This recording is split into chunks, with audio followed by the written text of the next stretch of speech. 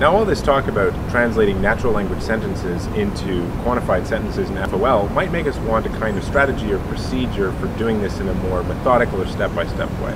And there is such a procedure, and this video is all about that.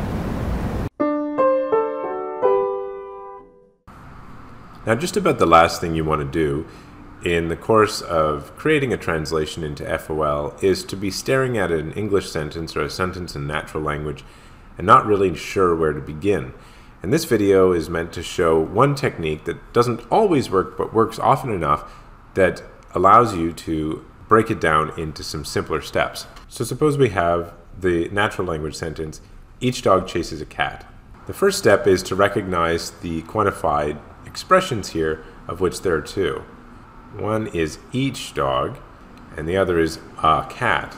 And we already know that these are equivalent with all and some. Now that we have our quantificational terms isolated, we can start translating these in terms of their expressions and use the apparatus of FOL. So we'll say for every x, and then dropping this whole right-hand side down here, there exists a y that's a cat and x chases y. Now the only question that remains is how we should link these together. That is to say, what main connective we should drop in here where these ellipses are. And the answer, as we saw in an earlier video, is that universal statements, of which this is one, have a conditional sign as their main connective on the inside. So this will say, then, for everything, if it's a dog, then something is a cat and it chases it. And that's all we needed. So here we've used the step-by-step method to break this down into a series of smaller tasks, and then we've put the whole thing together to get our translation. Let's see a couple more examples before we wrap this up. So take the sentence, no tree is taller than every building. Here we can proceed in much the same way. So we'll say, clearly no is a quantificational term, and clearly so is every.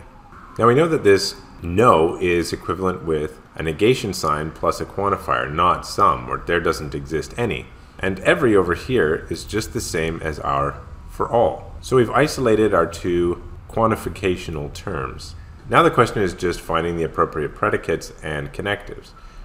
So we'll say tree, that's fine. Now we have to do something a little bit tricky. We would say for every y, if y is a building, then x is taller than y. So we have to read this as a conditional.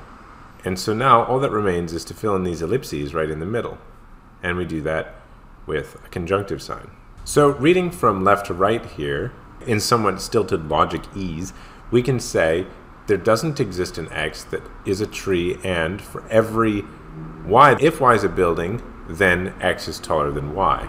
Here again, we've translated by breaking this down into smaller tasks. Let's consider one final example. We can say anything with no concerns is a cat. Whoops, I've written my A upside down.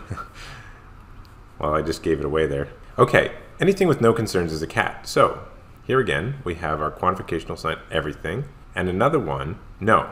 And this is equivalent with for every, and we know that no is to be translated as there doesn't exist, so not some. And we'll introduce a predicate here, concern of, so this says that x is a concern of y. And then we know that we'll say anything is a cat, so everything is a cat, just gets us this conditional here.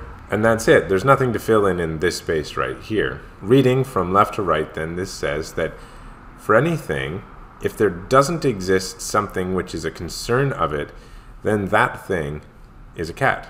And there you have it. We've broken this down again into a series of steps, translated the steps, and then put them all together to get us our sentences.